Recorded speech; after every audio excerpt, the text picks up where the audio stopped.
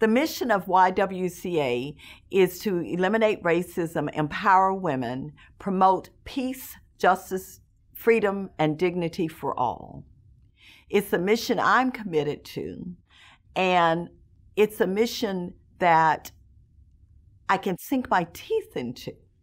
And it's one of those things that I have found important to do because it's something I believe in. I think it's important for girls to really find something that they believe in, that they can live by, that they can live up to, in order to be able to follow it throughout their lifetime. There's an old saying that if you don't stand for something, you'll fall for anything.